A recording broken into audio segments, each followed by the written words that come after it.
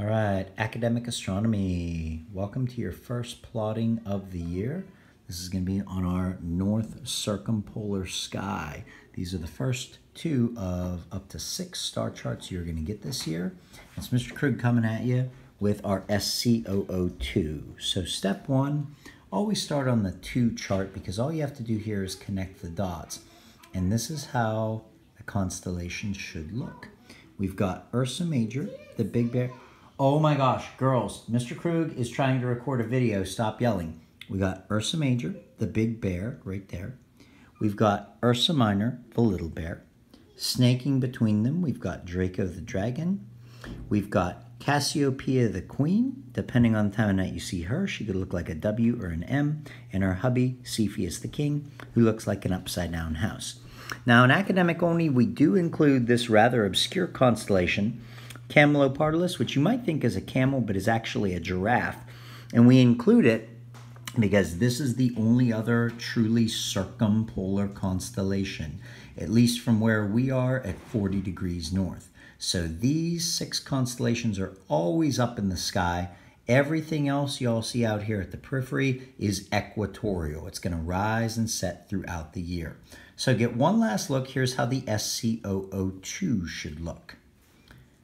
Now, let's transition over to the SC002T. So steps 2 through 4 will take you through this chart, and you can see there's considerably more that you have to do. So step number 2, connect those same dots to make the same 6 constellations, and please use the same color that you did on the SC002 chart. Step 3, write their names in all capital letters, once again using the same color. Now here is where it gets a little bit challenging because on this chart, you do need to show the Big and Little Dippers with a dotted line. I've done it this way, but there's a number of ways that you could do it. So here we have the Big Dipper, and what I've done is I've outlined it with a dotted line. Or you can actually leave this blank for the solid line and only do a dotted line. But somehow do show a dotted line to represent the Big Dipper, the most famous asterism in the sky.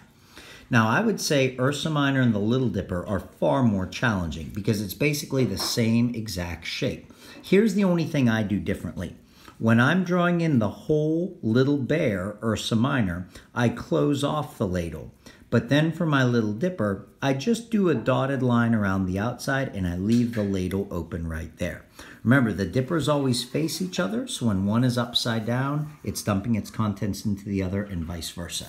So let's review before we do our final step. Step 1, trace all 6 constellations on the SC002 chart. Step 2, connect the dots with the same exact color. Oh my gosh, it's so loud. Are you serious? Mrs. Krug pouring a drink very loudly off to the side. Step 3, write in the names in capital letters. So we still haven't switched colors, and add dotted lines for our asterisms, the Big and the Little Dippers. Finally, step 4. This is the one time, everybody, that you are going to switch colors. And so I've used a nice blue-orange combination here. And what I've done that you don't have to do is I also like to just put a ring of color around the stars that are named. I think it makes them really pop and stand out. So down here in Ursa Major, we have our pointer stars Dubhe and Merak. And you might recall they are called pointer stars because they will always point us right at the North Star Polaris, which is very important for navigation and might even save your life someday.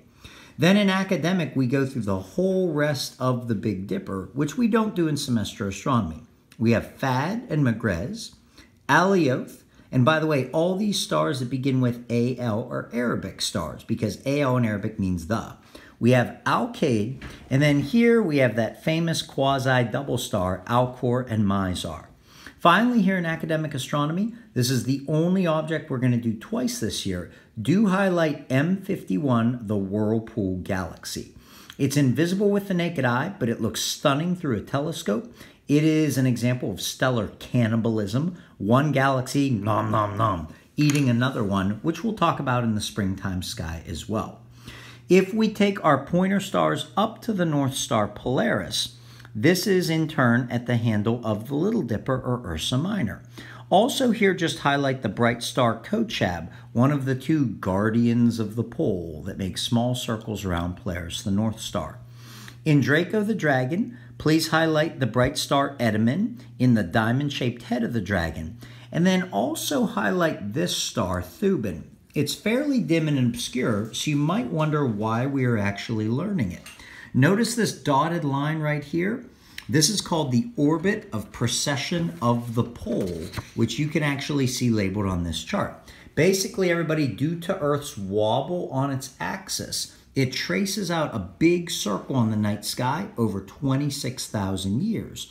And any star along the circle can be the North Star. For us, it's Polaris. Back during the time of the ancient Egyptians, it was Thuban in the tail of Draco the Dragon. They actually aligned some of their pyramids, we think, to the star Thuban, which was their North Star. Now, a little curiosity that I found myself, you can actually use Fad and Megrez as pointer stars to point you right at Thuban.